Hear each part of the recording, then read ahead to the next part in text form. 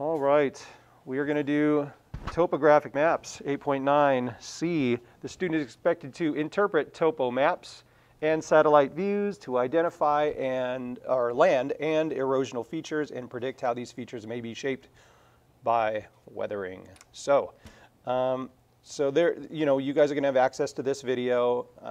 I just want to kind of go through this data and this information for you so you know what you're looking at when you see all these circles and lines and whatnot on a topographic map. So let's just dive right in. So right over here on the bottom, you see these circles. You see a small circle here, and then, bigger circle, bigger circle, bigger circle. They all mean something. So these lines would be considered contour lines, and they represent a specific measurement above sea level, usually feet or meters above sea level, and they count by a specific number. So, that's kind of how it works. It just kind of shows elevation above sea level. So when you're looking at this picture here, you see these small circles and then bigger ones. You know that you're looking at a hill or a mountain. And so you can see the landform above it is a side view representation of this topographic 2D view as you're looking down on it. And so you have wider contour lines and contour lines that are closer together. So the wider ones would be a much more gradual slope. And then the closer ones together is much more steep. So look over at this picture. Wouldn't this be a really nice walk to go up this gradual slope versus this steep slope? You can see steep here, gradual here. Moving on. So topographic maps use contour lines to show the shape of the landforms at different levels. So we have this one here with lots of circles, then this one here with less. Usually, the one with less is smaller than the one with more. And you're starting to also see numbers next to contour lines. So right here, we are looking at 1440 above sea level. It doesn't say meters or feet, so we aren't going to guess what it is. Probably meters, but who knows? But yeah, that's what it kind of looks like. So definitely start paying attention to what the side view and what the top-down view looks like. You should be able to match hill sizes and whatnot based on 2D topographic view and side view, 3D side view.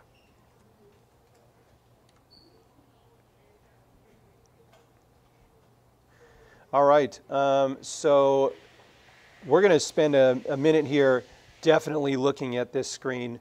It says they connect the points of equal elevations. So we have F and G and H. But look at these dark contour lines. We call these index contour lines.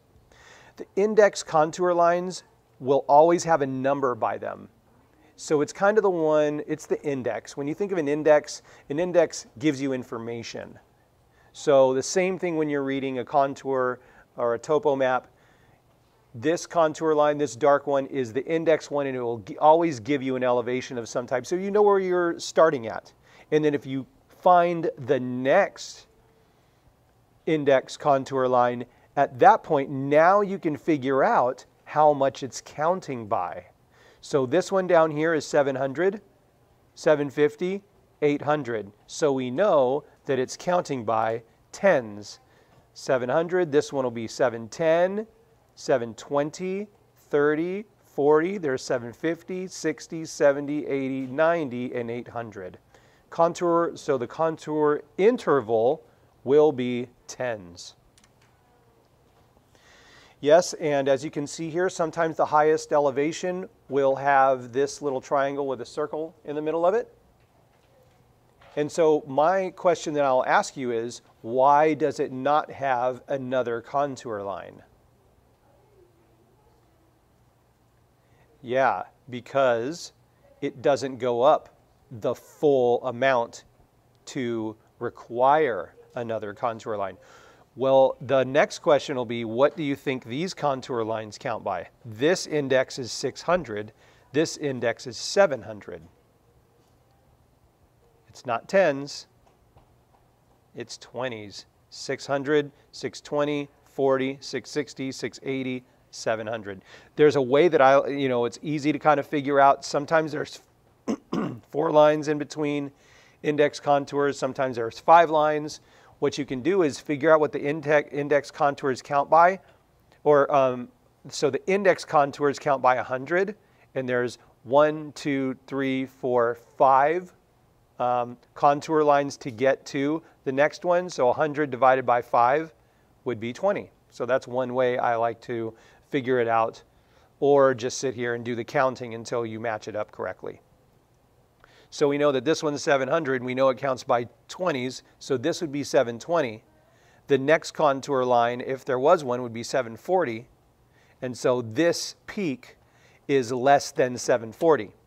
In fact, it's 726. Hope that makes sense.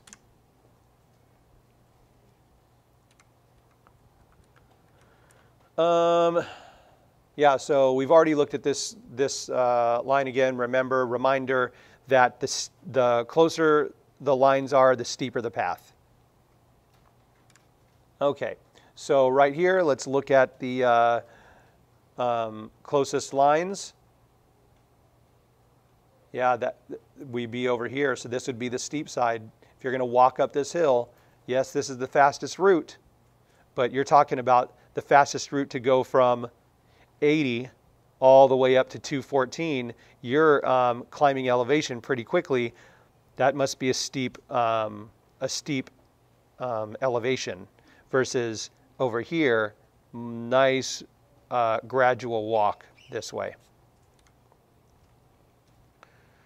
So here we go. Again, you can kind of see the side view of what that looks like.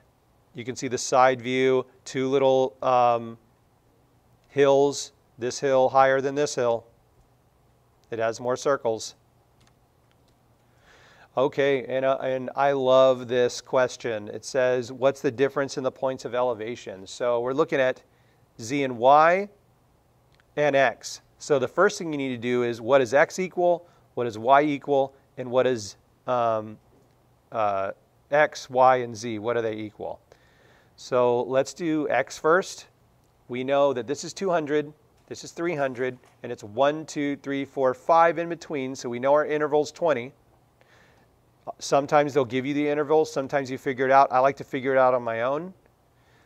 So if this is 320, as you walk along this line, the entire time you're walking along this line, you are not getting any higher or lower in elevation. So let's look at this 400 line. Same thing. You could walk around it the entire time and never get any higher than 400 meters above sea level. Same thing with this line over here. Just walk on it. You'll never get any higher or lower. Anyway, so what is X? This is 200, 220, 240. X equals 260. Y equals 220. Z equals 120, 40. Z equals 140. And then you have to find the differences. So the difference between Z and Y, you subtract those two, giving you your difference. Z and X, subtract those two, giving you your difference. X and Y, subtract those two to give you your distance. That is the big deal with topographic maps. If you know those things, you know how to identify what a site in a top view, which ones will match, and you know how to find the differences, and you realize what's steep and what is not steep, that is it. That's all you need to know for Topo Maps. So I challenge you to pause this video and go ahead and try to answer these questions. because the more practice you get at this, the better you get at it, the easier this information gets, and you can take those test questions and cash them in when you take your STAR test. So that's the end of topographic maps, friends. We will talk soon.